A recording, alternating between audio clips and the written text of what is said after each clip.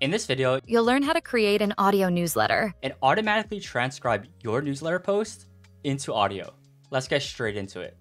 First, log into your beehiiv account and go to posts. And from here, create a new post or choose from an existing one. Once you're done creating a post, navigate to the web tab in the post flow and scroll down until you see audio newsletter. Once you toggle on the setting, you can now choose from a dozen of unique voices.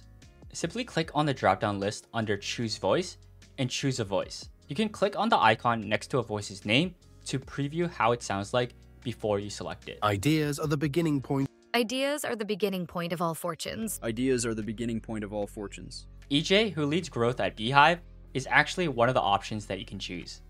Once you're done toggling on audio newsletter and selecting a voice, you can proceed to publish your post as usual.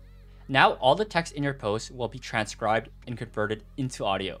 And it works for other languages, not just English. The audio you hear will be in the language that your post is written in.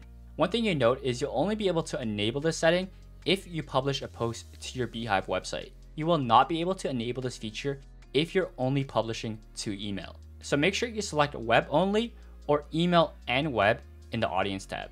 Once your post is published, you'll now see a playable audio embed at the top of your web post, right under the byline.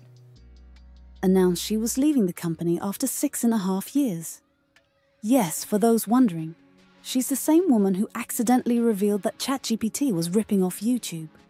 If you publish to email and the web, you'll see a listen online link at the top of your email post, which will direct readers to the web version of your post. If you've already published a post and want to enable this setting, just go back to your post and go to the web tab. And here you can toggle on the audio newsletter setting and choose a voice like before. Similarly, if you made changes to a post after publishing, or you want to change the voice that you selected, you can do so in the web tab. After 5 to 10 minutes, your changes will be updated to the web post. That's it for this video. Hopefully you enjoyed. If you like tutorials like this, you might want to check out the other tutorials on our YouTube channel.